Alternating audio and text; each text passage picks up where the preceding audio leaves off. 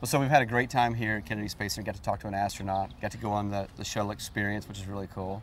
So I'm considering, for someone who's considering bringing their family here, what are some things they can expect coming to Kennedy Space Center here? They can expect to have a great full day of experiences, from the Kennedy Space Center tour, where family can go and see all these iconic images that maybe you've only seen on TV, like the Vehicle Assembly Building, or the launch pads that have launched Apollo and Space Shuttle missions. Meeting an astronaut. You can talk to one yourself after a picture made, ask them questions about their real spaceflight experience. And it's a step back in history, too, at the visitor complex to discover the early days of the space program, from Mercury to Gemini, Apollo, and the Space Shuttle program. So someone who brings their family out here, how long should they plan to be here at the Space Center to see everything?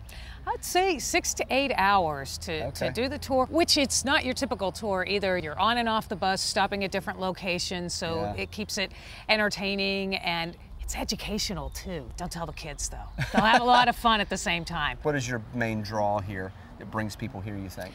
The tour is definitely the main thing to do. If you have just a short time, go on the Kennedy Space Center tour.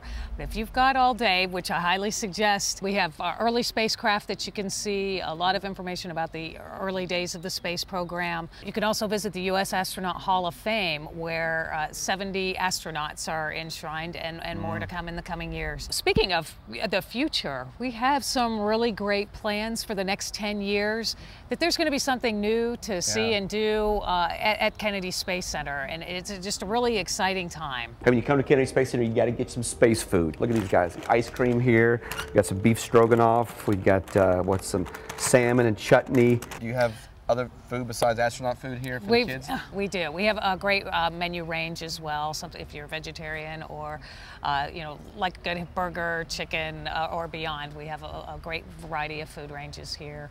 And there's also shopping, because you've got to have that special memento after your visit. Got to get your NASA swag, right? That's right. Oh, look at that. Haha. Nothing more sexy than leather in space. Well, thank you so much for Thank you, Chad. for meeting up with us, and we're going to enjoy the rest of our day. Excellent. Have fun. Thank you.